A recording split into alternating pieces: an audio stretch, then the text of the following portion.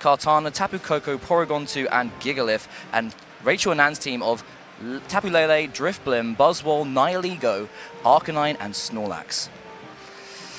I don't know what I would do if I was Rachel here. That's an honest assessment. Obviously, try and get with the Drifblim, it gives you nice options against, especially leading with the Tapu Koko. You can guarantee that Psychic Terrain up straight away if the Tapu Koko comes in. As well as the Kartana is quite threatening to a lot of things on Rachel's side of the field. The Tapu Lele, the Nihilego, if she decides to bring it, the Snorlax. But with the Drifblim, we know she's got the Will-O-Wisp. Yes. It can threaten that. The Will-O-Wisp as well would threaten the Gigalith as well. And you know, even getting it on something like Porygon 2, it isn't a bad option to just chip it down every turn. Any damage. Any damage is great. I think Drifblim Tapu Lele is a safe lead to go for the first game because she's very comfortable with that lead. She doesn't need Tailwind. Like, that's one of the things. She doesn't need it at all. The Unburden boost, due to the Psychic Seed and the Psychic Terrain, will make Drifblim faster than Tapu Koko anyway, so she can start putting some damage around where she needs to.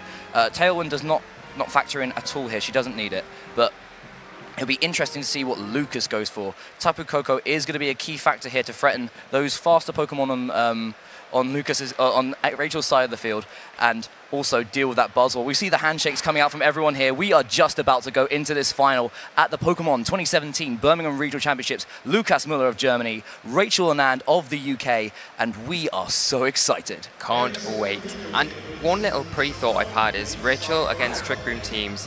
I'm just going to take that back because she's led off with the Buzzwole straight away with those Ultra Beasts and the Nihilego. Hey, Lukas has also made the assessment of, oh god, Buzzwole is going to be huge here. How do I stop that super effective damage? We see the Tapu Koko and the Arcanine coming out from Lukas, and we see the Nihilego and the Buzzwole coming out from Rachel's side of the field. Yeah, now Lukas has put himself in a really nice position, getting that Intimidate straight away onto the Buzzwole, neutering that big attack that it can take advantage of. It's got the Poison Jab that threatens the Tapu Koko, but Tapu Koko does outspeed it and can pivot out of this situation with the Volt Switch and get something else in place of that. Then the Arcanine on Lukas' side of the field has to be careful. It's obviously threatened very heavily by that Nihilego and those Power Gems that it can throw out. Yeah, that is very true. The Nihilego in a position where it could either target the Tapu Koko, but you expect a Volt Switch here into that Buzzwole, most likely. Buzzwole will not want to stay on the field, so whatever comes into that slot can expect some damage, especially by Electric Terrain boosted Volt Switches. We're going to see the Snorlax coming in, which is a nice option. It does have a higher special defense stat. It is going to be able to soak up a little bit of that damage. Nihilego is going to protect itself here, not looking to get any damage off onto that Arcanine or onto the Tapu Koko. Tapu Koko is going for that Volt Switch into the Nihilego, actually, which is not what I would have expected, but the Will-O-Wisp coming out from Lucas's Arcanine is going to put in some nice work against the Snorlax. Yeah, catching the Snorlax there with that burn, and that's really, really putting Lukas in a really good position straight away.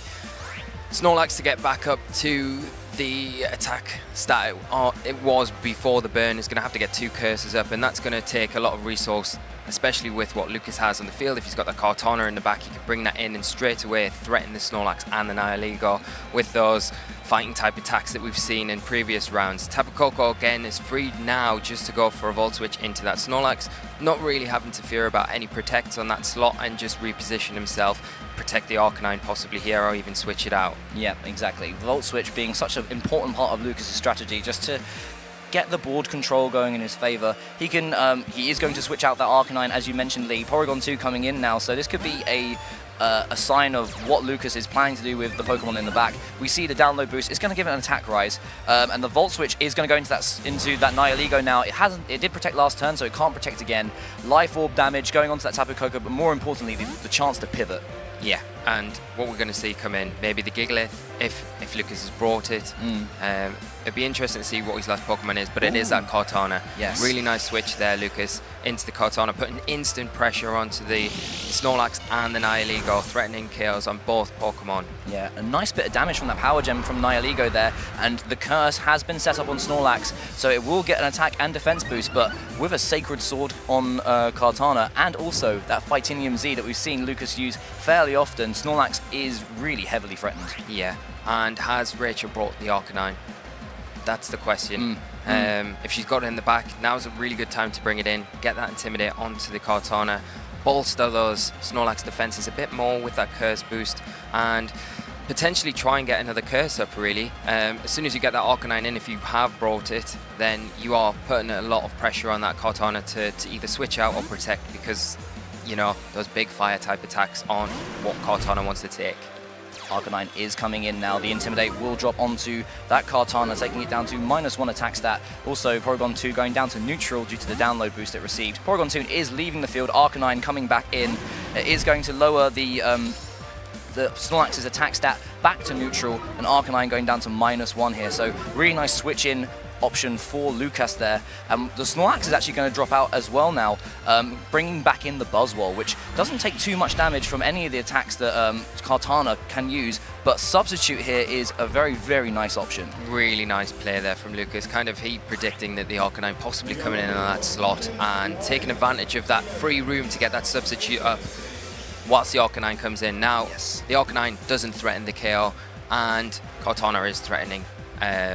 Possibly Fight Team Z all out pummeling onto that Arcanine slot just to get some damage onto it. Once that's out the way, makes it a lot easier for Kartana on Lucas' side of the field to maneuver and operate. Yes, you can imagine it might be a double up going onto that Arcanine slot just to clear that side of the field and make sure that Lucas is in a nice position here. And he's played these Kartanas so well whenever we've seen him on stream, really understanding the right time to set up that Substitute and put himself in a nice position. He doesn't want to waste the Substitute that he's got though, going for that Detect to make sure that it sticks around for another turn in case Rachel maybe drops the Z move onto it, or maybe goes to the Flare Blitz and then the Z move. So the Will-O-Wisp coming out, it is going to go onto that Buzzwole, and that is such a good option for Lucas to neuter two of the really powerful physical threats on Rachel's side of the field. Buzzwole instead just goes for the Poison Jab into that Arcanine. It is burned, its attack will not be as strong as before, and it doesn't do that much damage. Not at all, not after that burn, and Lucas really taking a big lead in this game with the two Will-O-Wisps onto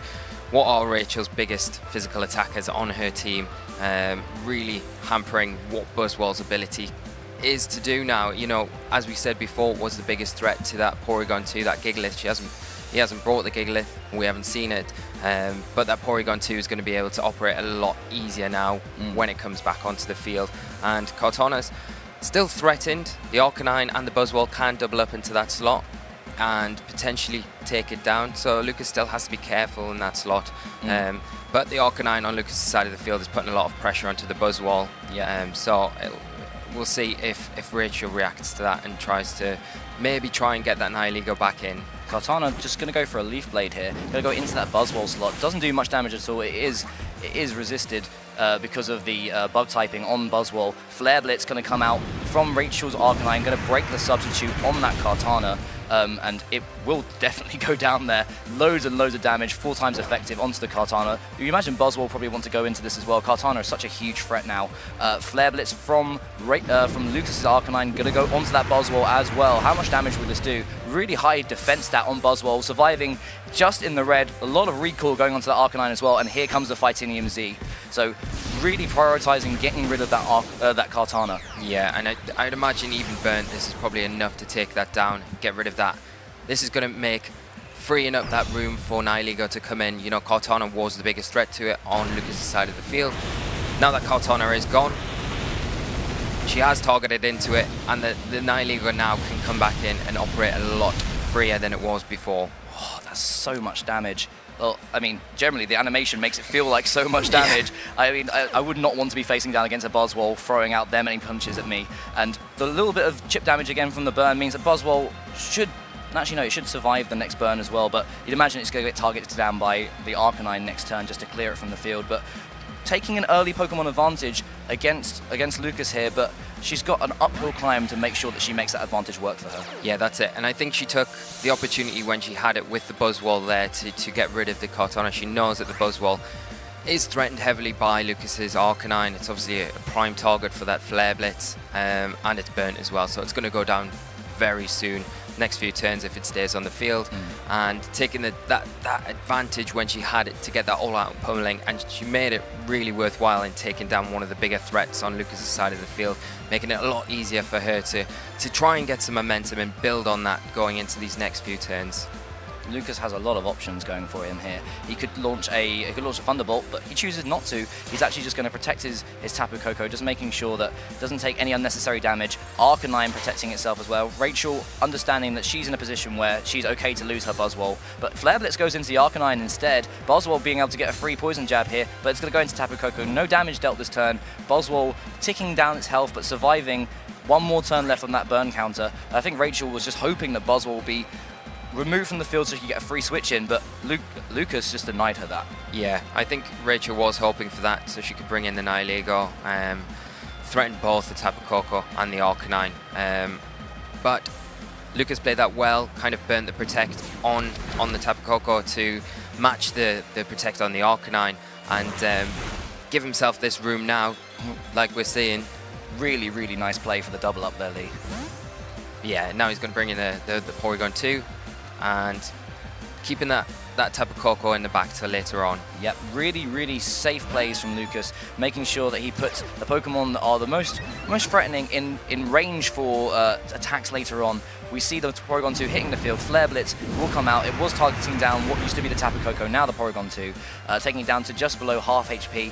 Arcanine knocking itself out in recoil. Buzzwole will go down this turn as well. So Buzzwole goes for the superpower. It's going to go into that Porygon. Oh, so it's going to get to the Arcanine slot. Does a load of damage with a critical hit. Wow. So the attack falling there. Buzzwole will get the Beast Boost though from knocking out the Arcanine, but it will go down this turn. So yeah. 2 Pokemon lost for Rachel on this turn, but managing to get rid of that Arcanine in the process. Yeah, really nice play there, and I was really hoping that superpowers into the Porygon 2 would predict there. That would have been huge, I think. But also taking down the Arcanine there. And you know, she's got an Nihilego to bring in against the Porygon 2, which isn't going to be easy with that recovery option that it's got, but she still has that Snorlax there, and it's pretty healthy. Yes, it's pretty healthy. It's still got its berry intact. It is burned though, so its damage output is a little lackluster. Does have the opportunity to boost, but I feel that she just needs to start throwing out some high level powers. Yeah, I think so. I think on Lukas's end, Tapu Koko probably is going to protect here, so it may be worth doubling into the Porygon 2, but at the same time, you kind of need to get rid of the Tapu Koko. It's the biggest threat at the minute the electric terrain's up, and those electric type attacks with the Life Orb that we've seen are going to be doing big damage to either target if Lukas decides to target either one down. 2 Pokemon left on each side of the field. Lukas Müller and Rachel Annand playing for the first game here in the finals of the Birmingham Regional Championship. Porygon 2 does need to be dealt with here, and Snorlax in a position where it could throw out a return. Nihilego could double into it as well. I don't think Lukas is a person who would want to put his Tapu Koko in as much danger as just leaving it on the field to do. Nihilego would not be able to be knocked out at this point, at this rage, so he does go for the Protect as we expected. Has Rachel gone for the double up here? So Nihilego goes for the Protect itself, just making sure that it doesn't take any unnecessary damage. Ice Beam coming out from the Porygon 2 into that Nihilego slot, and Snorlax using the opportunity to take the curse. Really nice play there from Rachel, taking that turn, taking the advantage there to get a curse up, just in case Porygon 2 goes for the Trick Room. I don't imagine that would have been a good option there with the Snorlax and the curse there, but you know, she's taking that chance just to get some extra attack boost. A free turn to boost your attack and your defense, why not? And now that Tapu Koko protected last turn, the Nihilego is free to just Sludge Bomb into that slot, take down the Tapu Koko, and one-on-one Snorlax will probably be able to beat the Porygon 2 because of that curse. So Tapu Koko going to throw out a Thunderbolt here. It's going to go into that Nihilego. It's not going to pick up the knockout due to the massive special defense stat the Nihilego has. It's going to throw out a Sludge Bomb onto that Tapu Koko, removing it from the field, and that is 1 Pokemon left on Lukas' side of the field. Do you imagine that Porygon 2 will go for a Protect here? Sorry, not Protect, sorry, a Recover? Possibly, yeah. Or maybe just an Ice Beam into that Nihilego to make sure it goes down. Make it a one-on-one. Yep, so one-on-one now. Nihilego goes down here. So Lukas has his Porygon 2 in a position where it's facing down against his now twice boosted Snorlax. So Snorlax at neutral attack now. Yeah. But 2 stages of increased defense. It looks like Lukas's Porygon 2 is mostly relying on special attacks. We could be seeing a chance to see some more freezes coming out from Lukas's Porygon 2. No, it's the Snorlax is burnt. Oh, of course it is. Of course it is. That's the thing with Lukas using the Will-O-Wisp and utilising the Will-O-Wisp. You can't toxic it like you would normally put a counter on it, and you can't freeze it now. So Rachel is literally sitting quite happy pressing that curse button until she feels fit to throw out those big returns and just clear the field in a couple of turns. It's a nice amount of damage on the critical hit there. It does activate the berry. I was going to suggest that she just keeps going for curses until the berry activates, then recycle once, and then she's got some damage out. She's got the curse going up again now, so her Snorlax is at +1. We are going to see the attack increasing once again, and Snorlax in a position where it can now start to really focus on getting its berry back, and then cursing up again, or just keep cursing and getting its berry back, and then throwing out the damage onto the Porygon 2. Yeah, that's it, and I think that's just what Rachel will do. But hopefully for Lukas on his end, he'll be using this time to think about the next game. He had a really solid game plan. He knew how to focus down against that Buzzwole. The switch in from the Snorlax early in that game, taking that burn, has cost him here. Yeah. The Ice Beam will go onto that Snorlax once again. Another critical hit. Snorlax going for the recycle now, which will boost its HP most of the way back up to full, just a little bit under full here. And Rachel probably will just go on the offensive after getting another couple of curses up. Yeah, I would imagine so. She maybe just go for one more and then start throwing down those returns. There isn't a lot Lukas can do. As I say, though, he might want to use this time to think about how he's going to set up for the next game. Like you say, he had a really good game plan. He got a bit unfortunate with that switch in and that critical hit that took down the Arcanine earlier in the game. But other than that, I think it was more about protecting the Kartana.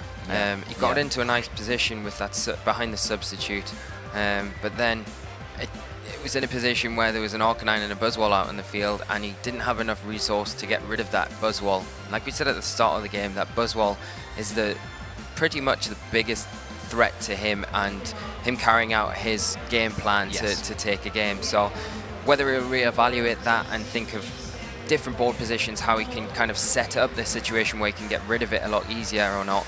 I'm sure he will be using this time, but all credit to Rachel there. Played it very well. Yes. I mean, that's the thing. We said this before about Rachel. Sometimes the situation calls for her to just make the smart plays, and I think that's one of the things that she did. She knew that Snorlax had the options in the back. If she managed to get rid of the threats to it, Kartana removed from the field, once she got rid of that Tapu Koko of Nihilego, that's when things were like, okay, Snorlax is here. You've got nothing to do against it, and you burnt it, and it doesn't matter because I can just curse. I don't need to worry about the freeze or the poison anymore. I'm free just to curse up and recycle as much as I want until I can have enough behind me to get rid of the Porygon 2 in that situation. And I think that's also a really nice option from Lukas, just to forfeit that game and not waste any more time, because with the option of Snorlax and Porygon 2, there could be another endgame situation like that, and they do take some time. If you're going up into a Game 3 scenario and that happens, you want to have as much time available to you as possible to make sure that you're in the best position to win the game. Yeah, like I was saying, I imagine he was probably thinking about what he was going to do in that game too, but he probably used that time, decided, yeah, I've got what I'm going to do now, and then decided at that point, there's no point of carrying on, let's get into it, let's execute this next plan. So speaking of getting into it, we are going into Game 2 right now. Lukas Müller, left-hand side of your screen, Arcanine, Gastrodon, Kartana, Tapu Koko, Porygon 2, and Gigalith. And on Rachel and Annand's side of the field, we have the Tapu Lele, Drifblim, Nihilego, Buzzwole, Arcanine, and Snorlax. Lee, if you're Lukas, are there adjustments that you make Pokemon-wise or just playing-wise? I think you've got to bring the Arcanine and the Tapu Koko. They're going to be instrumental in dealing with that Buzzwole. They're the best answers Lukas has got on his side of the field. Bringing those, though, does throw up other problems. If Rachel, like we saw, brings that Nihilego, then you need a check for that, which Gastrodon may not be a bad answer to. It depends what move it's got, what item it's holding, but it could potentially have some sort of ground type attack. The water type attacks are going to be good. It's a pretty good defensive Pokemon as well. It can take a lot of attacks. It's got recovery as well, so that might be an option. It's a nice switch in again to stuff like Arcanine, but you've got to be careful with it. Here we go, guys. We are just going into Game 2 of the finals here at the Pokemon 2017 Birmingham Regional Championships. Rachel Annand one up against Lukas Müller of Germany. Tapu Lele and Arcanine on her side of the field. Tapu Koko Arcanine for Lukas Müller. Classic leads here. Yes. We Classic see some leads. One really popular lead and then another really popular lead with the Lele. We're going to see Rachel get her Psychic Terrain up, which will give her that Psychic type boost on all those Psychic type attacks that you can throw out, instantly putting a lot of pressure on both the Tapu Koko and the Arcanine, but then depending on the speed of Lucas's Arcanine, you know, we know it is slower than the Lele, so the double up into that slot isn't really as safe an option as if the Arcanine on Lucas's side of the field was faster. Lucas has to be aware of a big Psychic coming into that slot. I would expect probably a Volt Switch from the Tapu Koko, but if you can catch it on a Protect on either side, on Rachel's side, and then hit it with either target, the Arcanine or the Lele, and get some damage onto it early, it's going to give you a good advantage going into the next few turns. Speaking of Volt Switch, here we go. Lucas is going to put some damage onto that Tapu Lele Life Orb boost, taking it just above half HP. More importantly, getting that opportunity to assess the ball position and bringing in a new Pokemon here. But Tapu Lele in a position where it can throw out some massive damage to whatever comes in. Porygon 2 will be the option here, and this is something that we've seen Lucas do a lot, just trying to soak up as much damage with that Porygon 2 as it holds the Eviolite. Its defenses are boosted. Psychic is going to go into that slot now. Porygon 2 taking a fair amount of damage, just above half HP. Tapu Lele with its Life Orb boost doing a lot of work.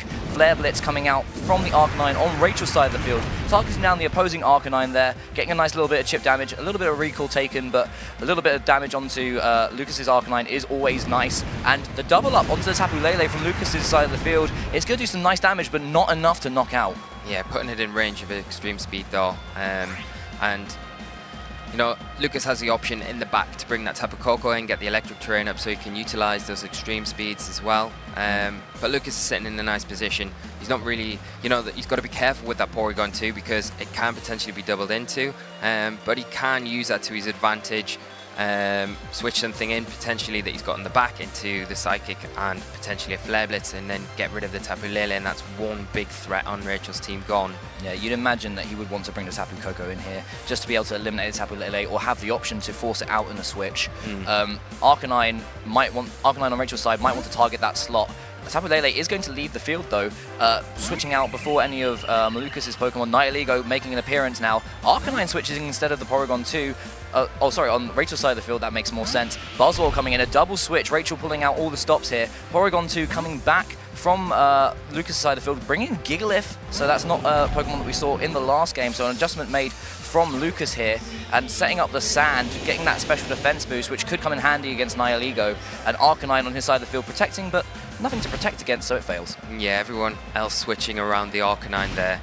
Rachel putting herself in a really nice position, threatening a KO on pretty much both things on Lucas's side of the field. Nihilego with the Power Gem onto the Arcanine, and then the Buzzwole with that all-out pummeling onto the Gigalith. A lot of damage coming Lucas's way next turn. Yeah, and it's hard because what's he got to switch in on? You don't want to bring the Tapu Koko in. It's not the most bulky Pokemon.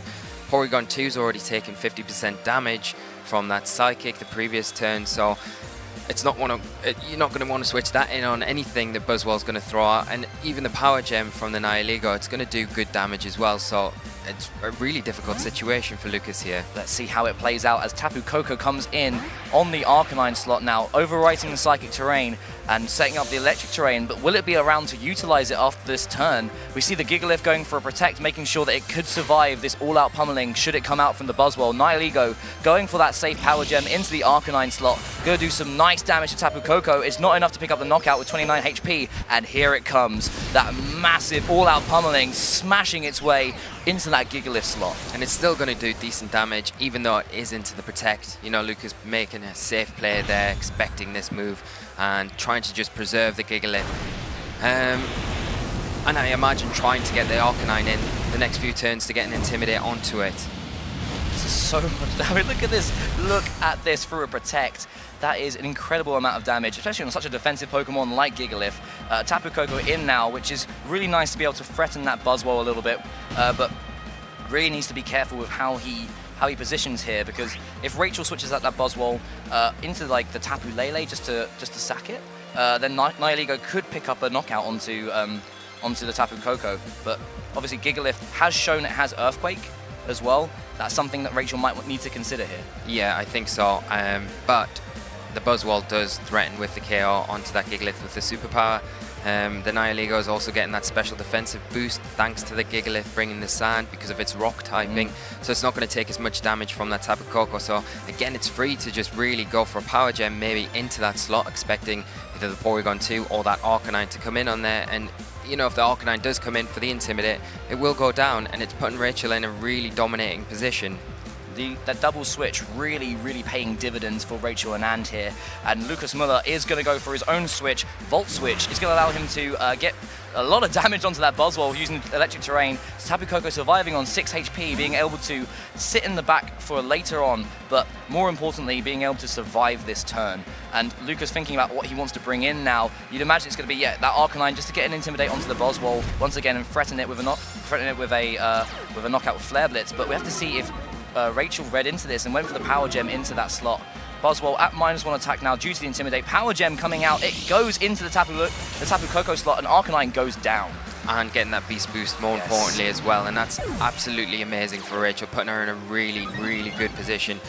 Probably enough now to be able to take down that Porygon 2 with a single attack, and we see that superpower. Is it enough after the Intimidate? And it is, and the Gigalith goes down. Huge damage.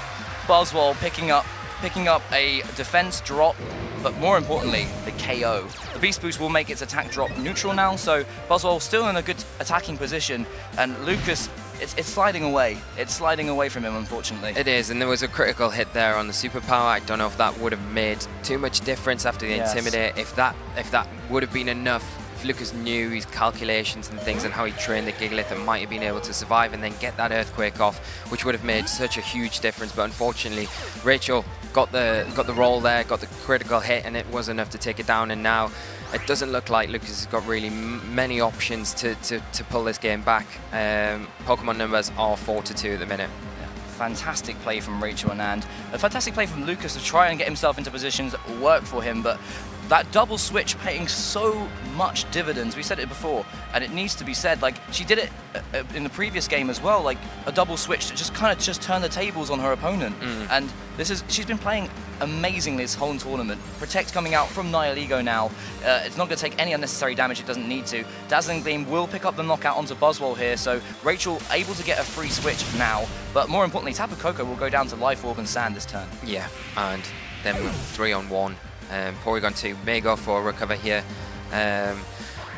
but it's not looking too good for Lukas at the minute. Like you say, he did try to make the best of a bad situation by switching in that Arcanine to get the Intimidate on the Buzzwole to try and get that potential Earthquake off with the Gigalith. And I think if he'd managed to do that, the game would be a lot different now. We wouldn't have the Nihilego. Well, we'd still have the Nihilego. It might be down to its sash, but you know, you've got that Tapu Koko to come in, and it outspeeds it, and it's easy, and an easy KO for it. So now we've got the Tapu Lele and the Nihilego that do. No recover coming out from that Porygon 2 either, so it will be a forfeit coming out from Lukas Müller, and Rachel Annand will be taking this game. There it is, there's that forfeit. Fantastic game from both competitors here, but Rachel Annand winning the Birmingham Regional Championship here. What an amazing performance. Just incredible, yeah. She knew her win conditions, and she just played to them, and so incredible, so great. And I think, like, this is one of the things we've said before. She loves this team, she's used this team. Lukas had a team that was fairly more standard, so she knew what she needed to do. He lost to her